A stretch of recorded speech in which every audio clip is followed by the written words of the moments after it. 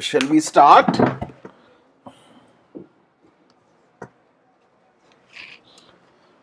Okay. 8.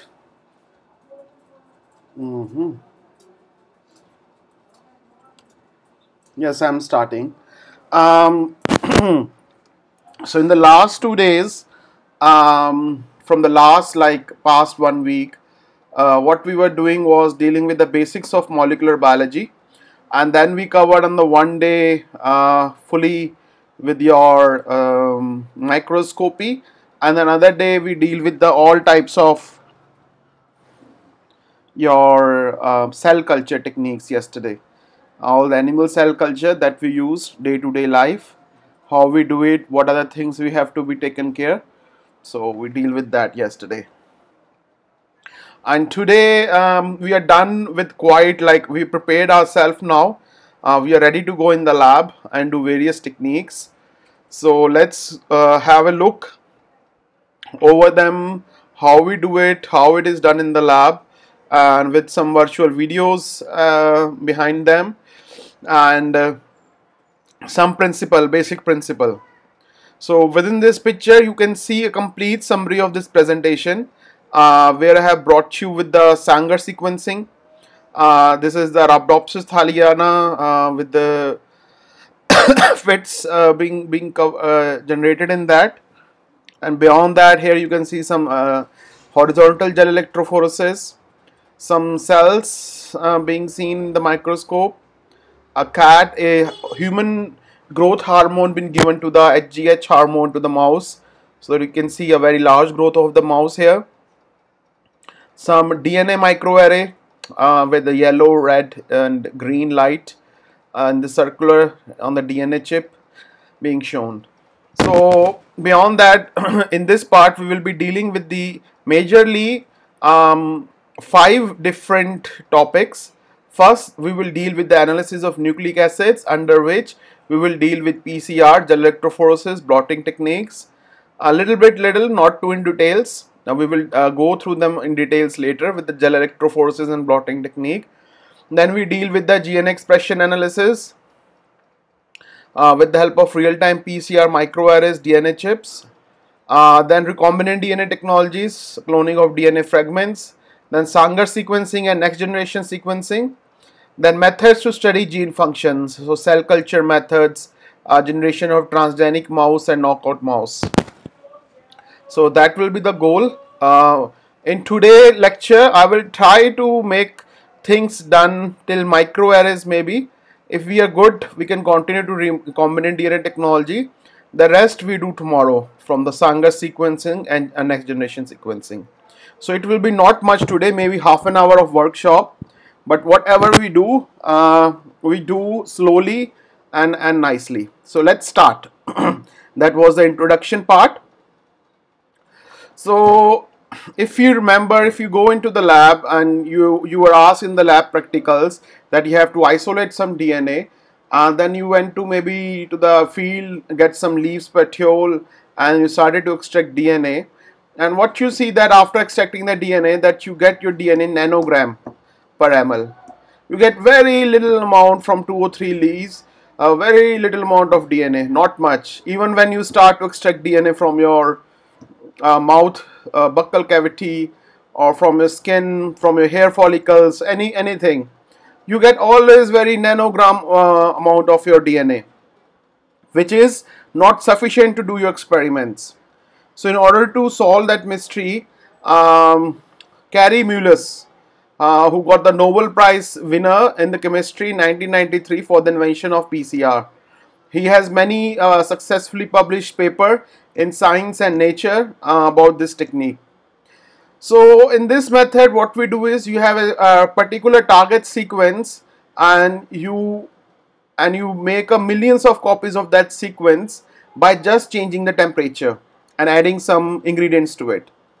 So the ingredients that we add into it is buffer, template DNA, primers, nucleotides, DNA polymerase, and water.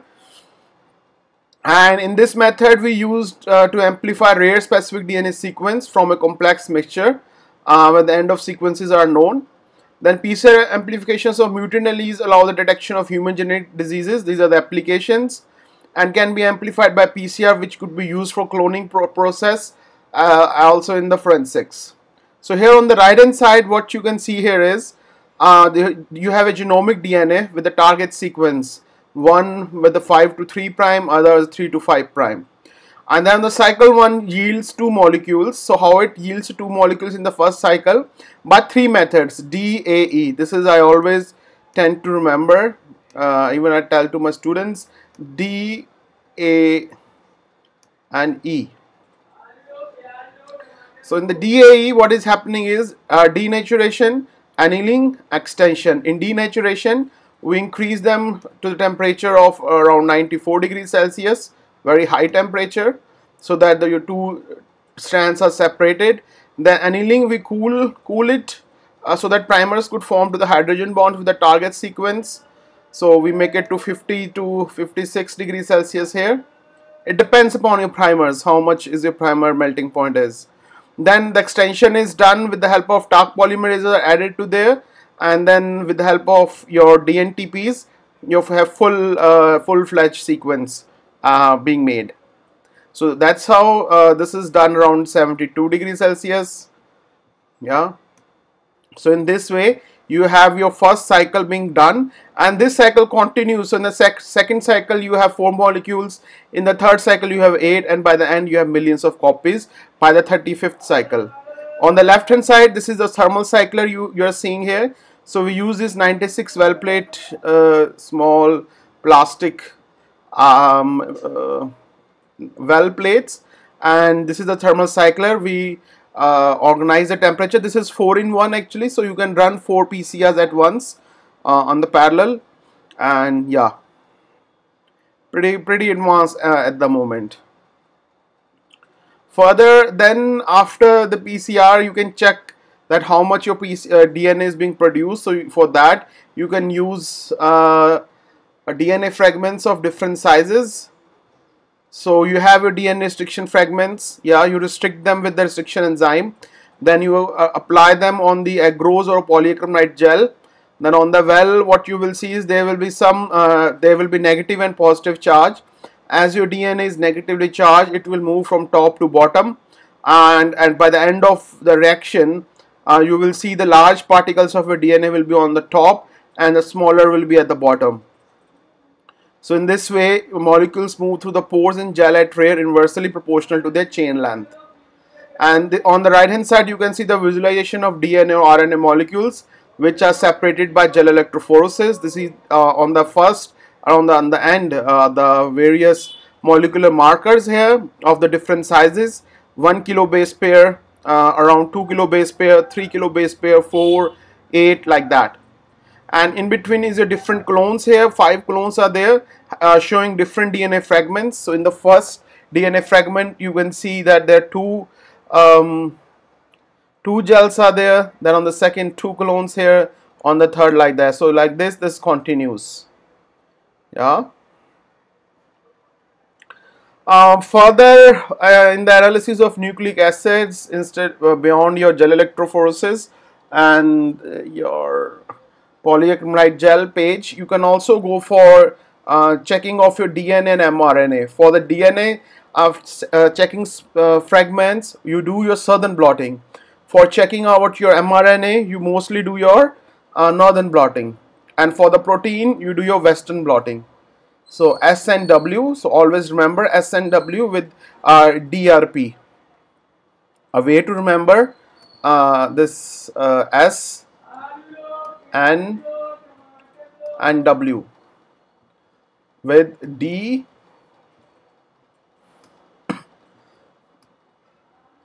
R P. So S for southern, that is DNA, and for northern, for RNA, W for western, that is protein. So sorry for that. In the southern blotting, here we are checking, a question is a specific sequence in DNA present in my DNA sample? The specific sequence that you're seeing, is it present in your DNA sample? So you run on the gel electrophoresis, your DNA is there, you strict them with the enzyme, then you put with the capillary action you transfer to the nitrocellulose membrane. After transferring to the nitrocellulose membrane, you hybridize with DNA and you have RNA probe, then yes, you can see your hybridized DNA particle to be here. So the specific part, is it present? If it is present, it will be there. So yes, answer is yes. On the other hand, second question about northern blotting is here: is the beta globin gene is expressed? Is mRNA present in my total mRNA? Because there is a total RNA sample present and there is a messenger RNA present. So our question is, a specific beta globin gene is expressed or not? So we run this total RNA, we took the total RNA of our sample, then we run the gel electrophoresis, then we transfer like again the nitrocellulose membrane, then hybridized with the labeled RNA probe here, not DNA probe, RNA probe, it should be there, it's wrong. And then you can see here is, this is at 0 hours, 48 hours, 96 hours. So at the size of around 0.65 kilo base pairs, in the 48 hours the beta globin mRNA started to show. At the 96 it's fully expressed. So yes, its expression increases over the time. So your mRNA beta globin is present in your total RNA.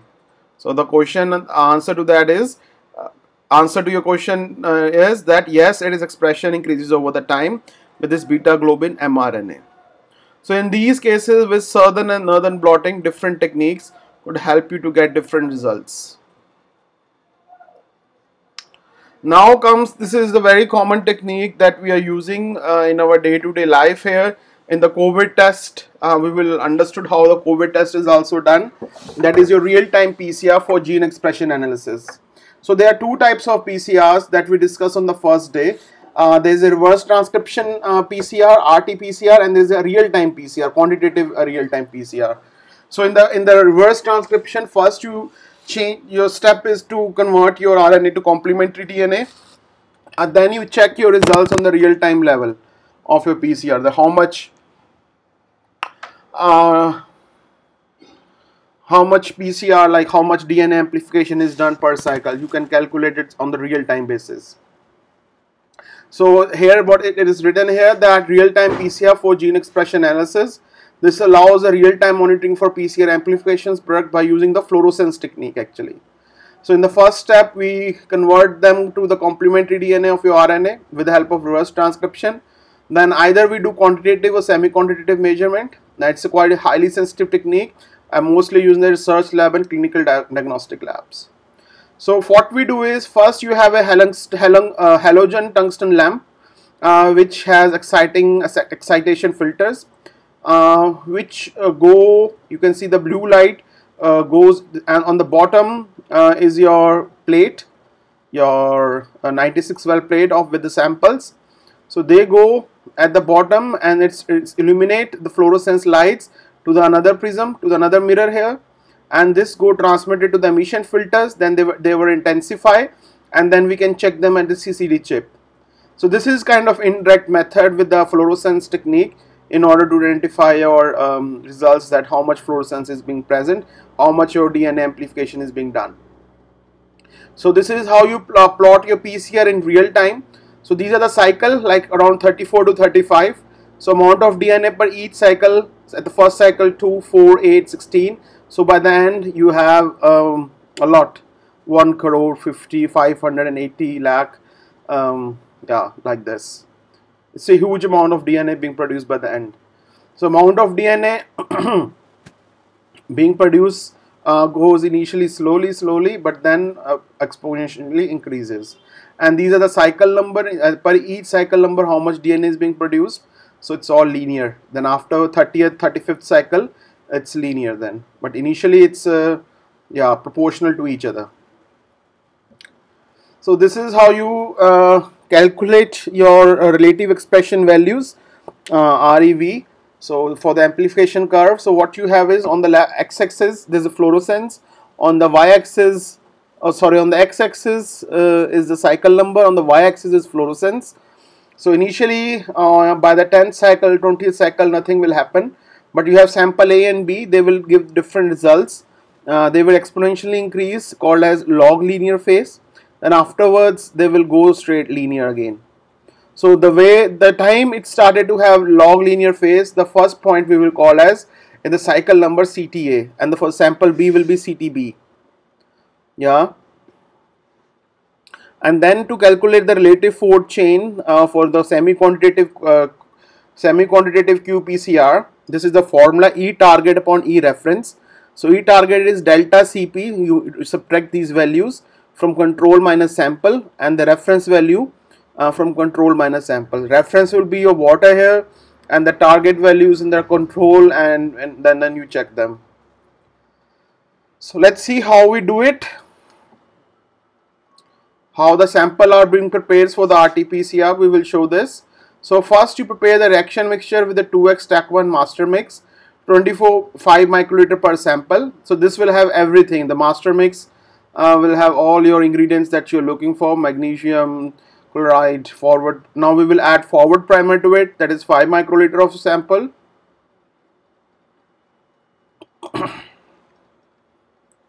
Then we add reverse primer, 5 microliter of sample to the reaction mixture.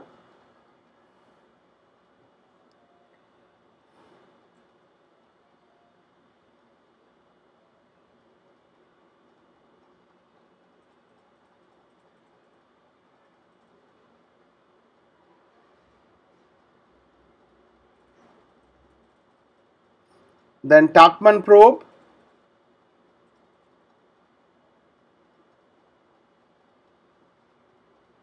5 microliter per sample. Then we allocate this mixture into the 96 well plate.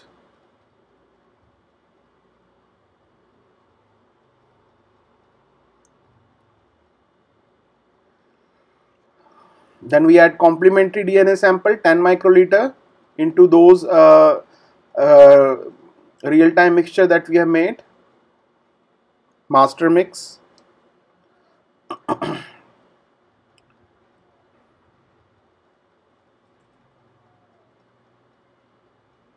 Then cover the plate with the micro seal film.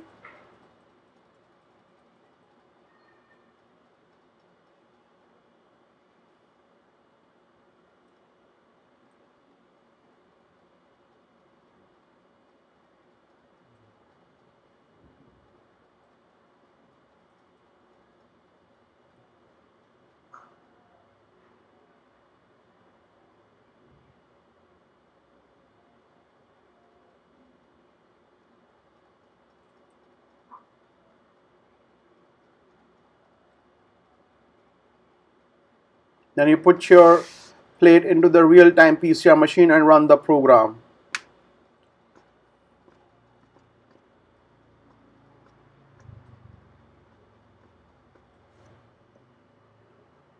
So these are the, like in the 96 well plate, so from third row and B column.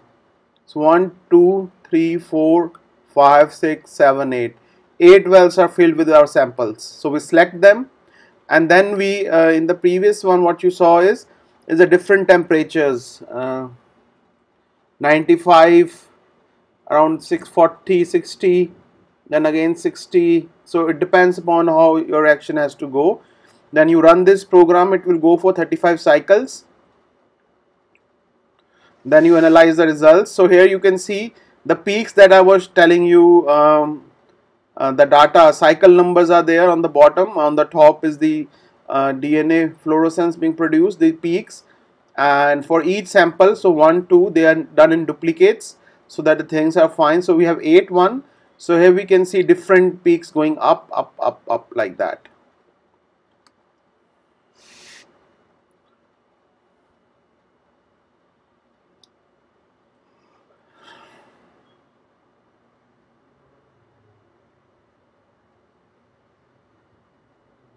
So we will have the results in figures, and we make a standard curve.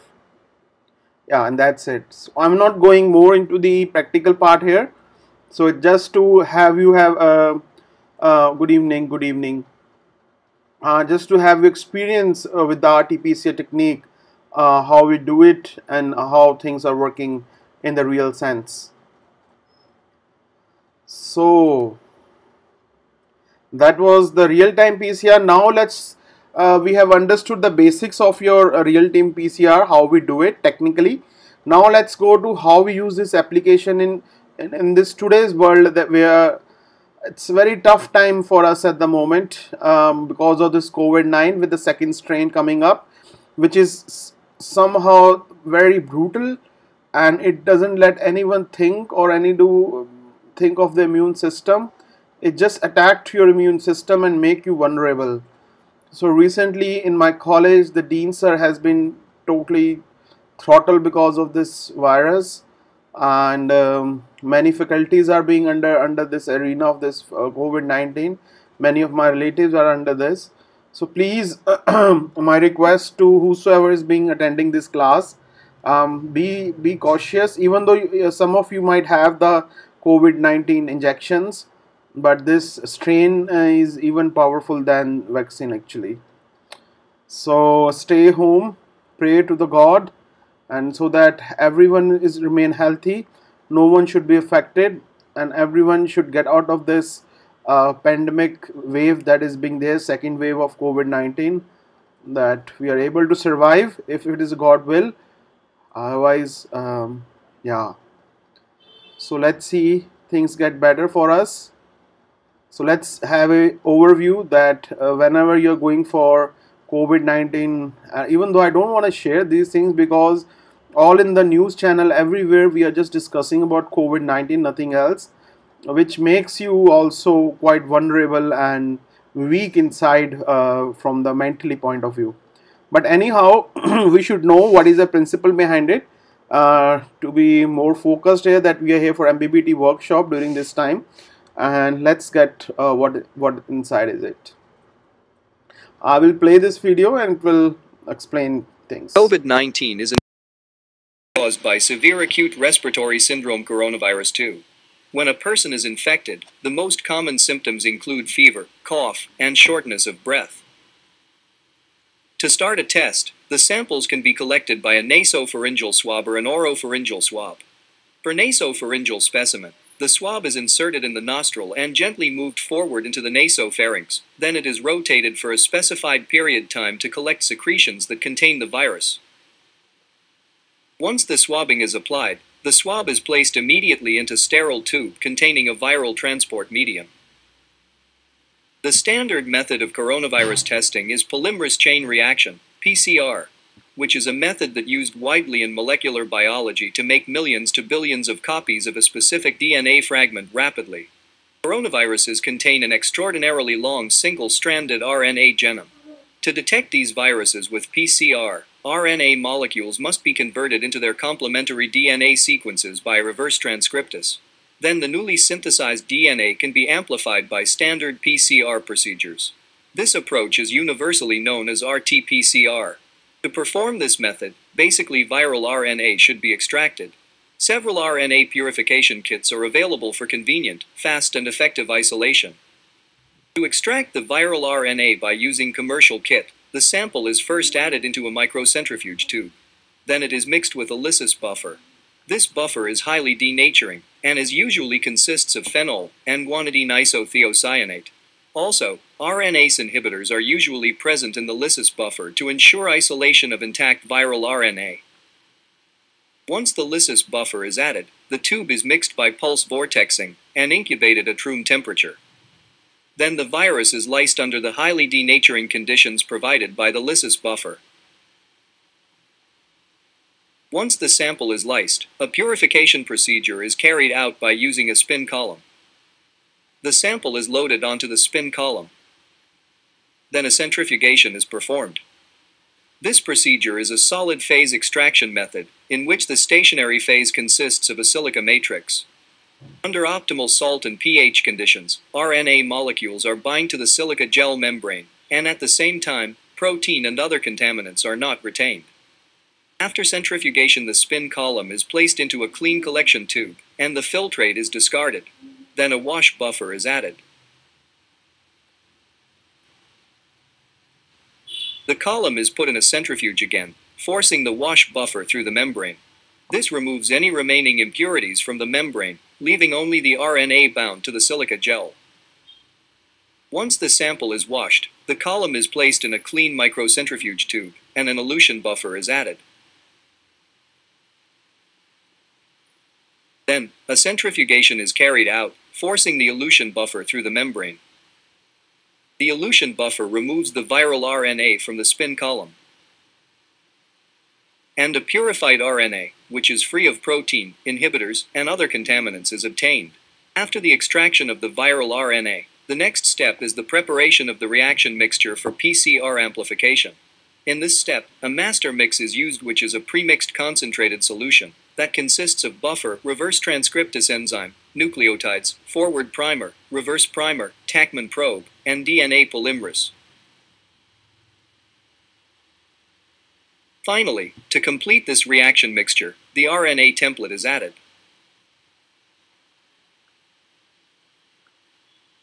The tube is mixed by pulse vortexing. Then the reaction mixture is loaded into a PCR plate, which generally contains 96 wells, allowing the analysis of several samples at the same time. Next, the plate is placed in a PCR machine, which is essentially a thermal cycler. Real-time RT-PCR is used for the detection of the new coronavirus 2019 by the amplification of target sequences in the RDRP gene, the E gene, and the N gene. The choice of the target gene depends on the primers and the probe sequences. The first step in RT-PCR is reverse transcription.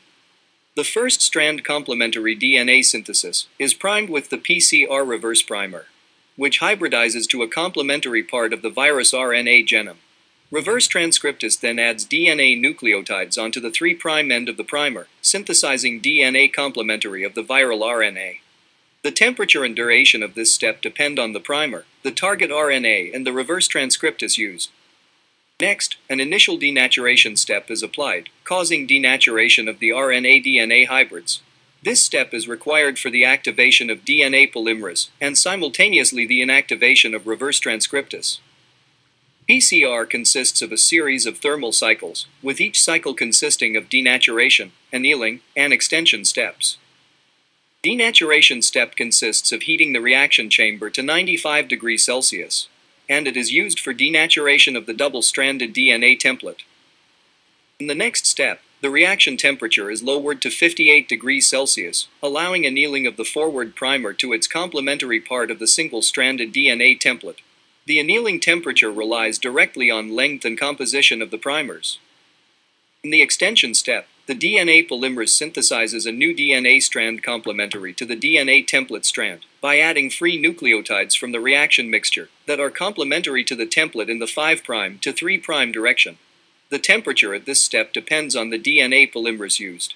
After the first cycle, the double-stranded DNA target is obtained.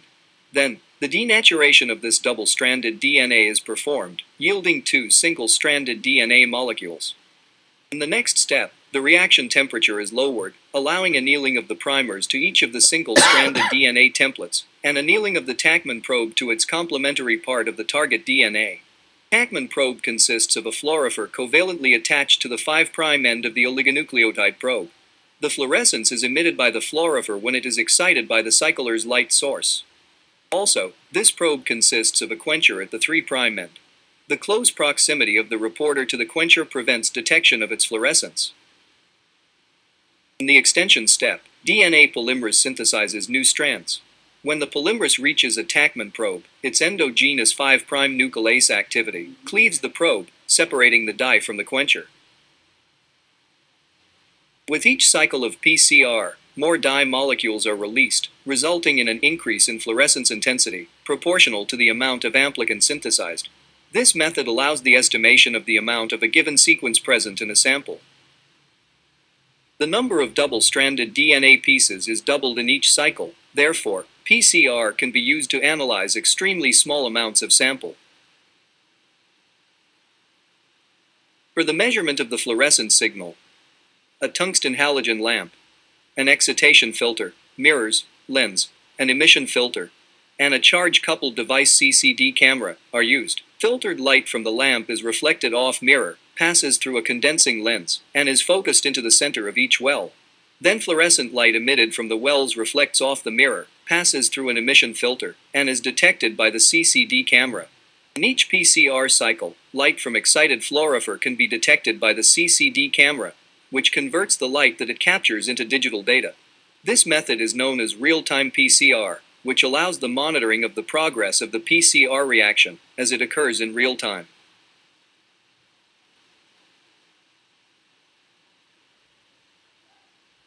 Yeah, is it clear?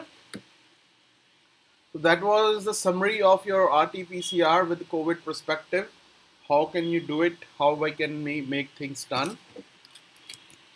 Now comes your DNA microarray, which is also quietly used in order to identify between disease state and normal state of cancerous, heart disease, or anything. To identify some genes which are present in the disease state and which are not present in the normal state. So in order to identify, we do this DNA microarray, analyzing genome-wide expression, which is a transcriptome analysis. So this consists of thousands of individual gene sequences, which mounts to your closely spaced regions of the surface. Glass microslides of synthesized sequence on chip surface. It's allow the simultaneous analysis of expressions of thousands of genes. And the combination of DNA microarray technology with genome sequencing projects enable scientists to analyze a complete transcriptional program of an organism during specific physiological response or development process. So here on the left hand side you can see fibroblast without serum. On the right hand side you can see fibroblast with serum added. Yeah. And then you isolate total mRNA out of it, then you reverse transcribe them with the help of complementary DNA with the fluorescent dye of green and red. The one with the serum, we dye them with red dye, and without serum, we did with the green dye in order to differentiate between them. Then we hybridize to the DNA microarray chip and then wash and measure green and red fluorescence over each spot.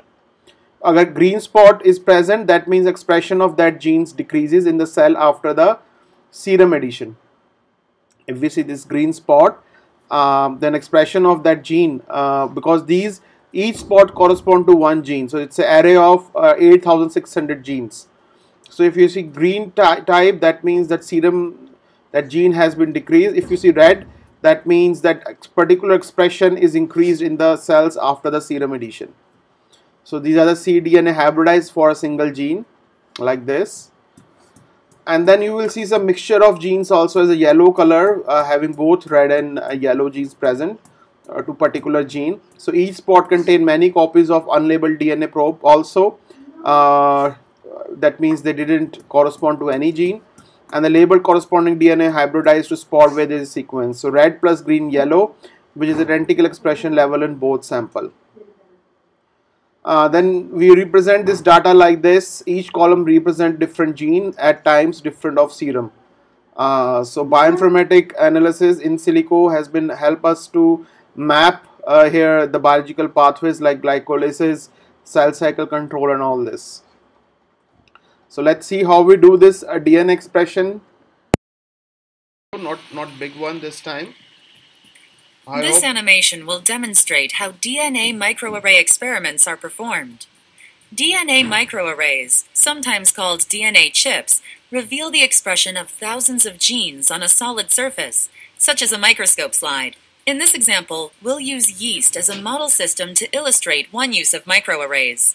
One common use of microarrays is to determine which genes are activated and which are repressed when two populations of cells are compared. Every gene is measured simultaneously. As an example, we'll compare what happens to yeast genes when cells are grown in aerobic versus anaerobic conditions. The cells grow and adjust which genes need to be activated or repressed in order to survive. Now it is time to isolate the mRNA from both populations of cells. The cells are spun in a centrifuge. Now that the cells have gathered in pellets, we remove the liquid, but not the cells. Next, it is time to extract the mRNA from the cells. When we add the extraction buffer, the mRNA is released into the solution. Next, we remove the RNA and place it in a fresh tube. Now, let's make the cDNA from the mRNA. Here we see 3 of the many mRNA molecules from each tube of cells. Each mRNA is converted into red or green-colored cDNA. When the colored cDNA is made, the mRNA degrades. Then we combine the red and green cDNA, mixing both colors into a single tube. At last, it's time to look at the DNA microarray. In our experiment, a microarray or DNA chip contains about 6,000 spots. Each spot is a different yeast coding sequence from a different gene. Let's choose 3 spots at random to follow in detail. Each spot is made of DNA that can base pair with its complementary cDNA. Here are partial sequences from each of the 3 spots we are observing. Now, let's incubate the mixed cDNA with the DNA chip. For the sake of our example, we'll zoom in and show that some of the labeled cDNA have bound to the DNA in the spots and formed base pairings. Here we see green and red cDNA bound to this spot. Only red cDNA is bound to this spot. And only green cDNA bound to this other spot. In a real experiment, you would not see any of this detail. You would only see the original microarray. Now we must wash off the unbound cDNA to see what is bound to the microarray. Let's detect the bound cDNA so it can be visualized. We begin by placing the microscope slide containing the microarray inside a scanner. We'll examine the next phase of the process, keeping our focus on the 3 spots we've been following. First, a green laser scans the microarray. The resulting image is stored on a computer for later analysis. Now it's time for the red laser. This image is also stored on a computer for later analysis. Now, we move to the analysis phase. After we eject and safely store the microscope slide, we retrieve the red and green images from the computer and create a merged visualization. In the merged image, we see an aerobic gene labeled in green, an anaerobic gene labeled in red, and a gene labeled in yellow that was expressed in both aerobic and anaerobic conditions. This is one example of how DNA microarrays are used. In an actual experiment, quantitative analysis would be conducted on all 6,000 genes.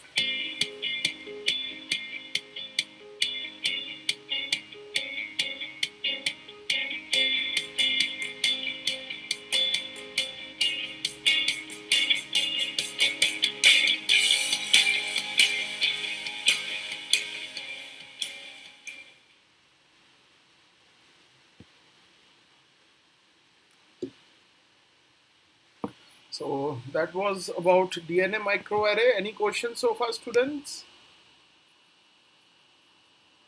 Yeah. I will share them tomorrow when we are done with the courses. So don't worry about them. I'm sharing all the lectures with you each day without any hesitations. Don't worry about that. Don't worry.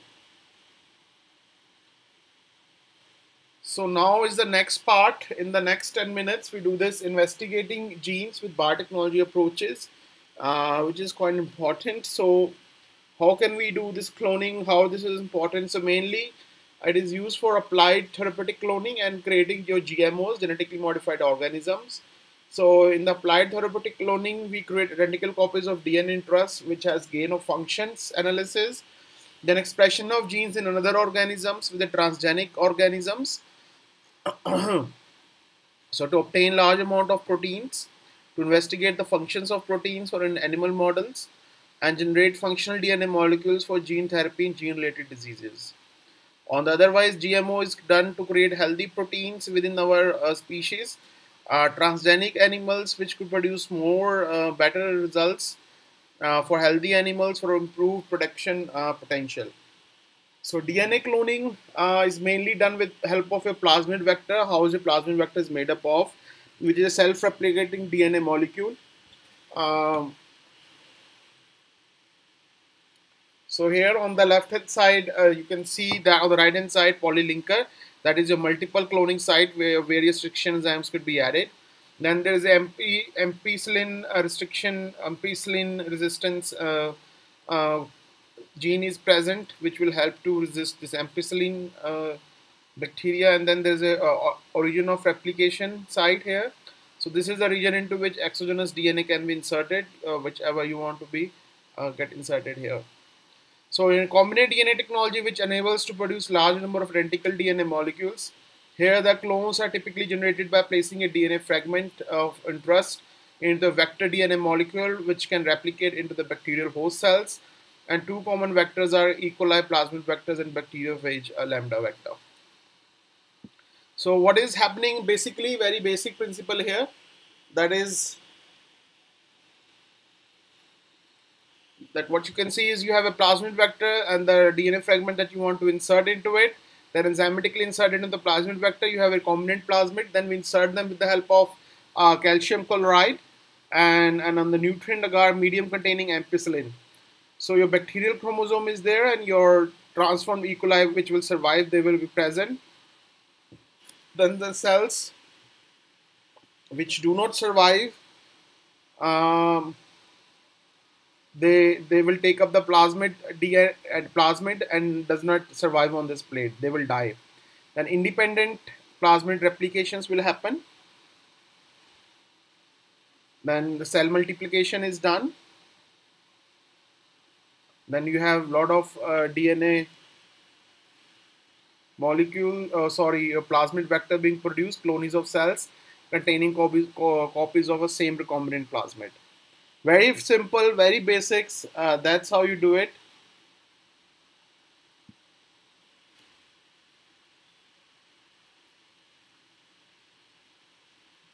Some another way of doing it, having multiple clones with the different colors here as they're presented, and then you have different resistance clones being present like this. So each clone will represent one clone here. And beyond that, extrin enzymes during the cloning cut at a specific sequence. They also have a very important role. They are known for cutting a specific side of your DNases and generating double-stranded breaks. Um, there are so far 600 naturally occurring RE in the market, and they recognize 4 to 6 base pair sequences mostly. So like EcoRI1, it will cut from G part here, leading to produce a palindrome, which will spell both from the, if you read from the right hand side or left hand side, they will read the same, like Anna, Otto, Radar, Kayak. And these are some examples of restriction enzymes. Here you can see that BAM H1, SAU3A, E. coli, HIN3, SMAI, not L, whose source organisms are Bacillus, amylocofaciens, Staphylococcus aureus, Escherichia coli, Haemophilus influenza, like so. And the recognition sites are being also shown for the same, that they will recognize these following sequences leading to production of sticky ends. But in this case with SCM it will produce a blunt end because it's cutting from the center. But if it's cutting from the right hand side, it will always give us sticky ends. So some restriction fragments with complementary sticky ends are ligated easily. So here we can see DNA1 and DNA2. So there's OH and TTAA. So the one which can recognize these sites will be attached here automatically. So for example, in corresponding to TTA, it will be AATT. So they will come and join here, and with the help of DNA ligase and ATP, we will have a recombinant DNA at the end. So one very nice video about Plasmids can be good cloning vectors because they carry an origin of replication and are therefore able to replicate independently within a cell. Most plasmids used as vectors also encode some type of selectable marker, such as the gene for resistance to ampicillin. If the host cells are ampicillin sensitive, the only host cells that can grow on a medium containing ampicillin are those that have taken up the plasmid. Vectors must also have a small sequence of base pairs that can be recognized by a restriction enzyme. When this enzyme opens the circular plasmid, foreign DNA can be incorporated. When the plasmid vector and foreign DNA are both cut with the same restriction enzyme and mixed together, not all molecules will join to form recombinants. Some vector molecules will reanneal without incorporating foreign DNA. To identify cells that contain plasmids that have incorporated foreign DNA, a second marker gene is needed on the vector. This second marker contains the restriction enzyme site within its nucleotide sequence. If foreign DNA is inserted, the second marker is inactivated. This is referred to as insertional inactivation. A common second marker is the LAC-Z gene, which codes for the enzyme beta-galactosidase. Beta-galactosidase can cleave a colorless chemical called XGAL to form a blue compound. Therefore, colonies of cells that harbor the intact vector but no new recombinant DNA can make beta-galactosidase and form a blue color in the presence of XGAL. However, colonies that contain new recombinant DNA cannot make beta-galactosidase and are white.